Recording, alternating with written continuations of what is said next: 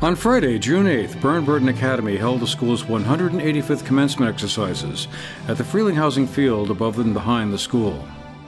It was the first time since 2012 that the graduation ceremonies had been held at the school, and clement weather had forced the ceremonies to be held at the Riley Rink at Hunter Park every year since then. Ceremonies began with the 152 members of the graduating class of 2018 processing up the hill one last time as seniors, as the school's faculty applauded.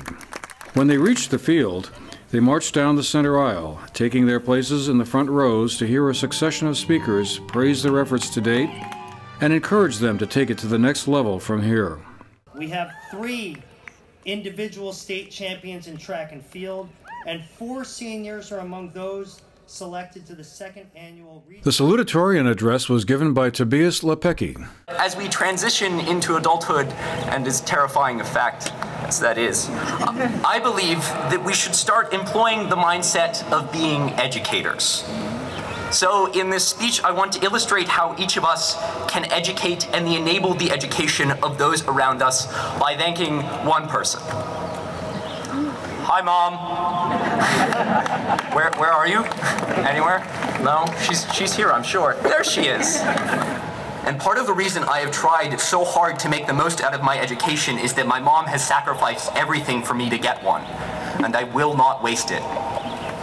And so to synthesize what I'm trying to say, I have essentially 2 points.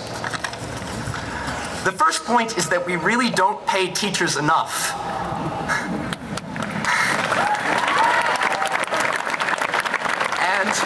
And the second point is that you don't have to be a mom, you don't have to be a parent, you don't have to be older or wiser than the other person, but if you can find someone, anyone, that you care enough about to support them as much as my mom did me, then I know not only will you all be successful, because, come on, I know you're going to be successful, but you will make the people around you successful, and you will make my mom proud.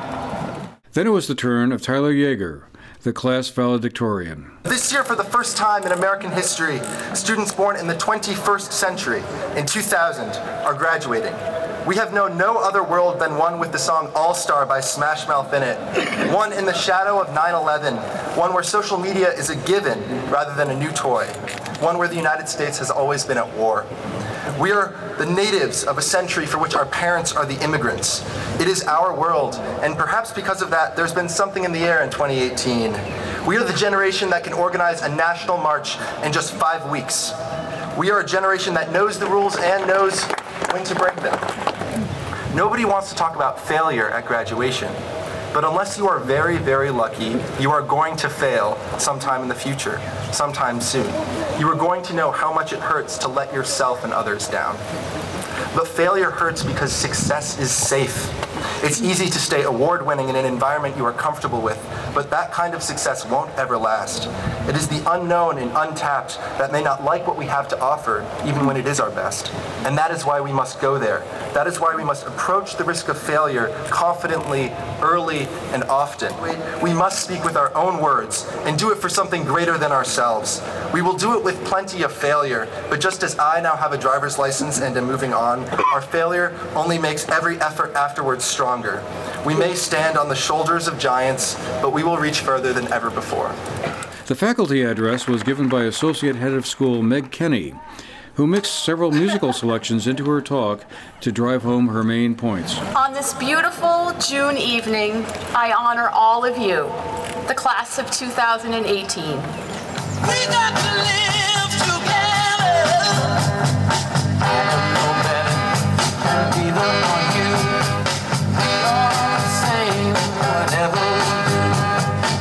The key is that you learn to listen and develop an inner compass. For that, you must take time with yourself and pay attention to your intuition.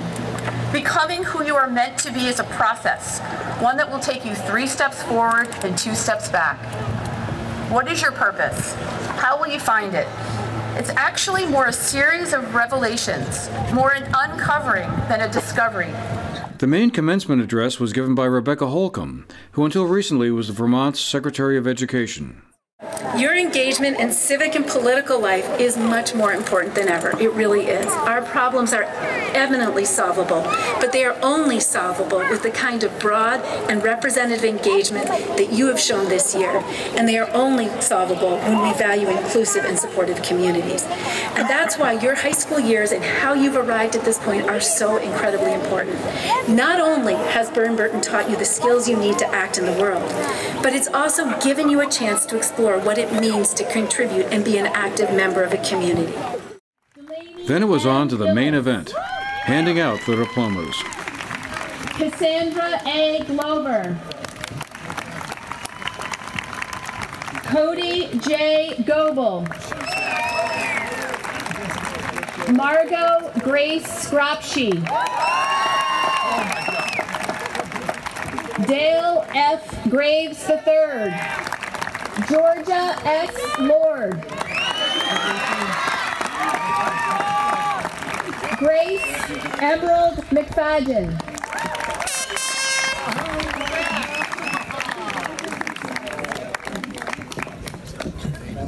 Congratulations.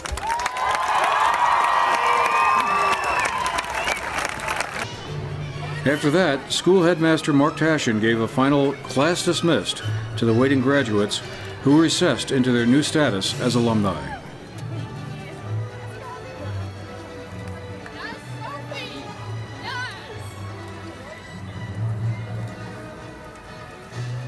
For the GNAT-TV News Project, I'm Andrew McKeever.